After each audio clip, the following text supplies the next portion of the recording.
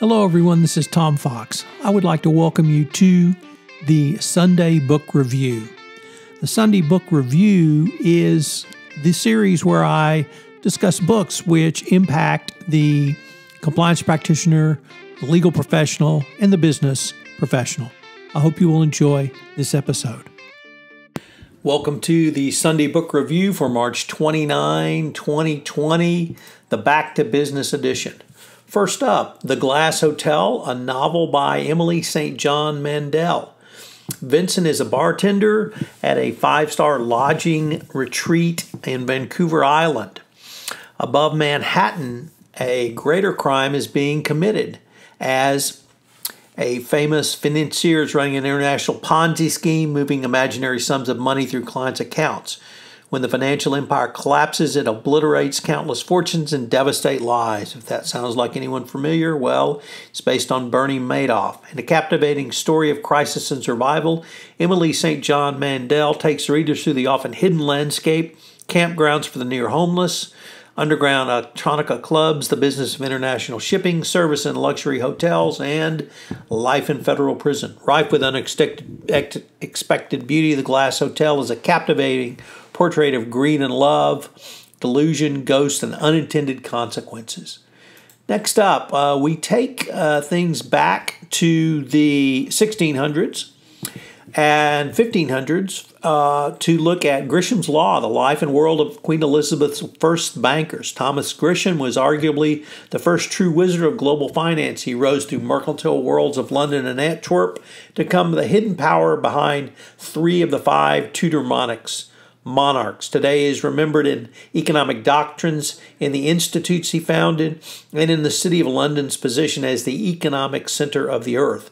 Without Gresham, England might truly have become a vassal state, yet his maneuvering released Elizabeth from a crushing burden of debt and allowed for vital military preparations during the wars of religions that set Europe ablaze. His deepest loyalties have remained enigmatic until now. Drawing on vast new research and several startling new discoveries, John Guy recreates Gresham's life and singular personality with astonishing intimacy going forward. Next up, we take a look at the South Korean company, Samsung, in the book Samsung Rising, the inside story of the South Korean giant that set out to beat Apple and conquer tech.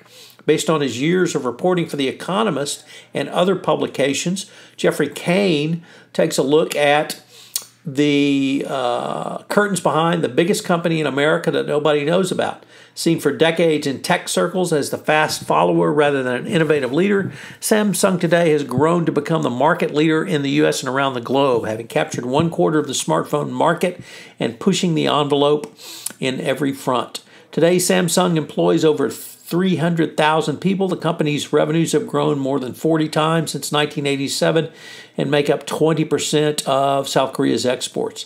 Yet with even the disastrous recall of the Galaxy Note 7, with the numerous attempts of the phones to spontaneously burst into flames, reveals the dangers of the company's headlong attempt to overtake Apple at all costs and how to manage risk.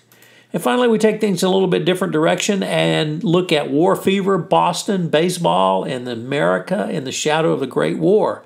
In the fall of 1918, a fever gripped Boston, but this was the Spanish flu.